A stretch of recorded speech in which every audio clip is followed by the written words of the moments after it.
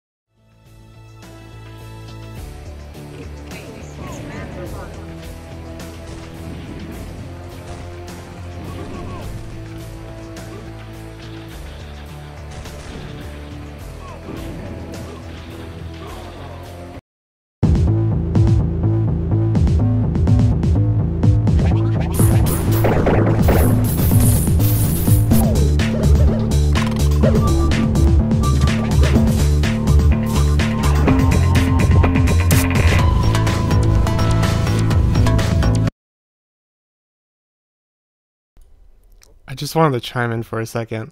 This picture is hilarious. uh,